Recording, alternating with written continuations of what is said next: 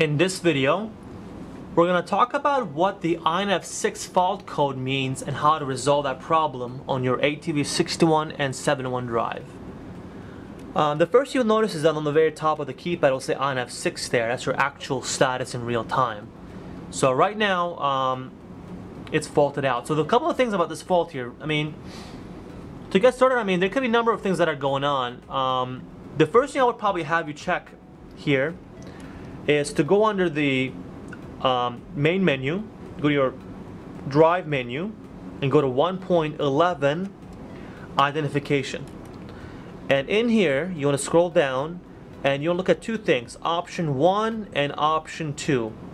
So if you have a communication option card or any other option cards that can be utilized on these drives, and if it says no option, and if you have an option card actually installed, it could mean that the drive is not recognizing the option card, or maybe it's a bad card, or maybe it's not seated properly. Those all could be your possible scenarios there.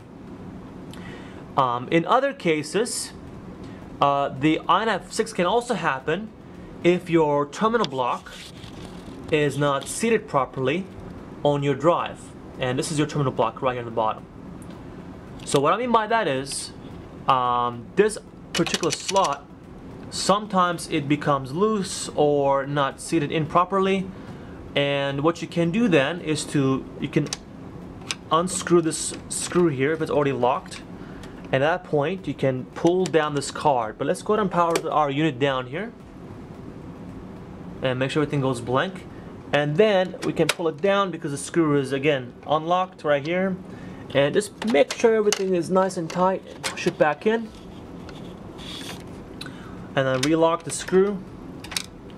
Once that's done, now we can go ahead and power our drive again to see if the fault goes away.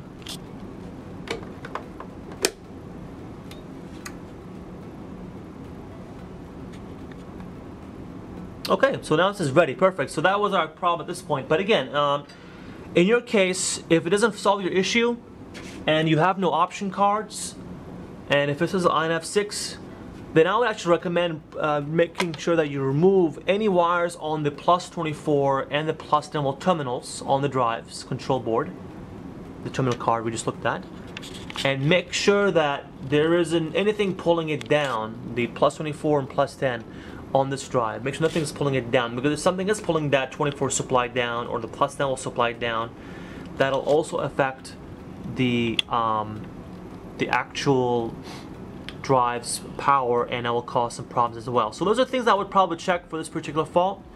As always, if the issue doesn't go away, then I would recommend that you guys call our drive's tech support line.